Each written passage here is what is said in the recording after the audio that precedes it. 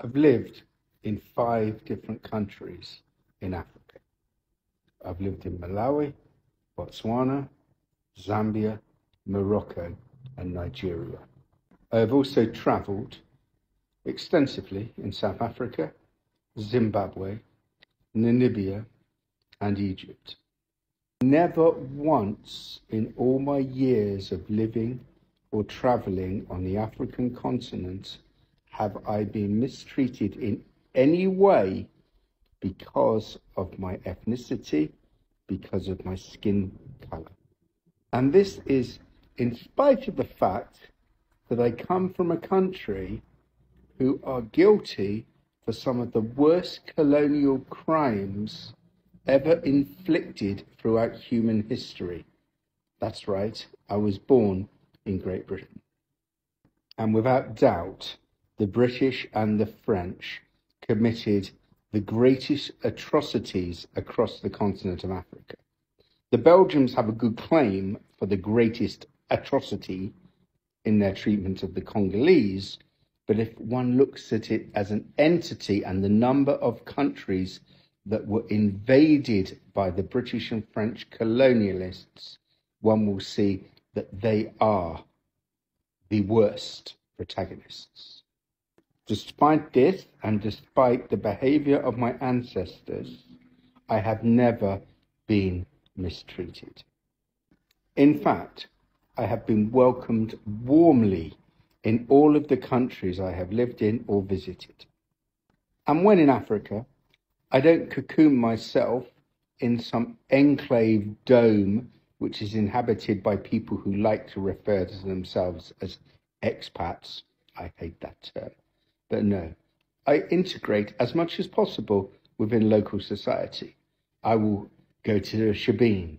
I will go to any compound and experience life as it is for people in the country where I am based.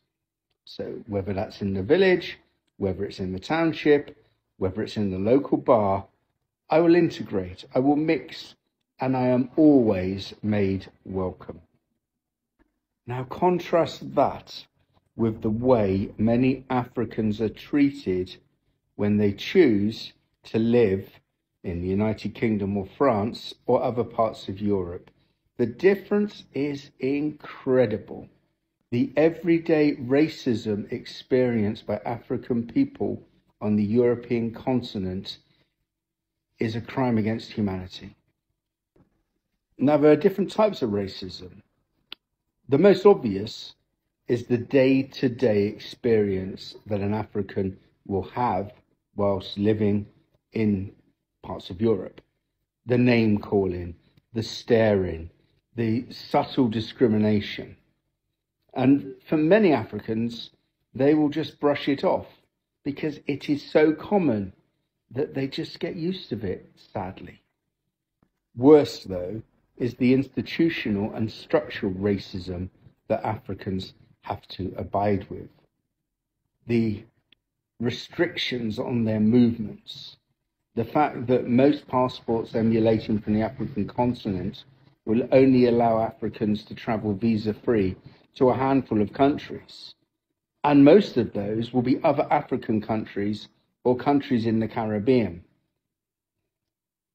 And moreover, the difficulty that Africans have finding work in Europe is unimaginable.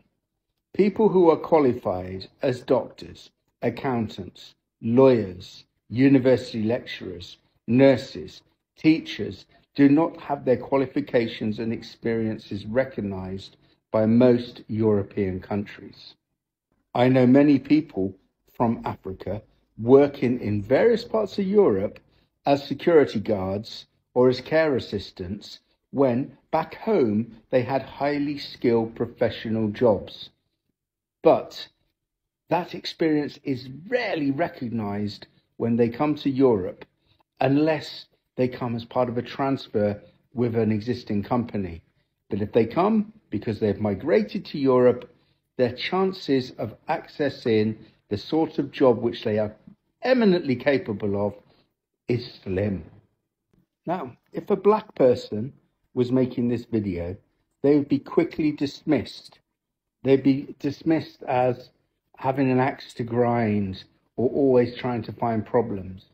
And again, that's part of racism. The fact that I can speak because of my white privilege means that I have a duty to do so, not because I'm married to an African woman or because I have many African friends, but because I like to think I'm a decent human being who appreciates the value in every person on our planet.